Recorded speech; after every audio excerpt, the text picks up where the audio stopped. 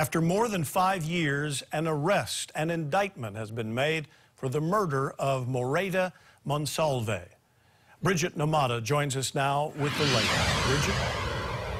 Joe Monsalve has been missing since January 2014. Her ex-boyfriend, Bernard Brown, was named a person of interest until now.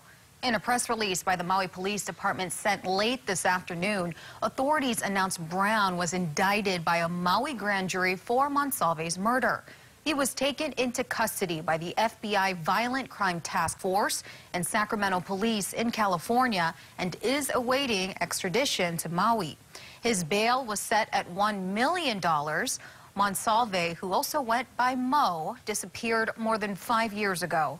The mother of 3 was last seen in a Wailuku townhouse she once shared with Brown. Police had recovered her purse in a nearby dumpster, but there have been no signs of her. Moreira Monsalve was 47 years old. And we'll continue to follow the developments in this case and bring you the latest on air and online at KHON2.com. Joe?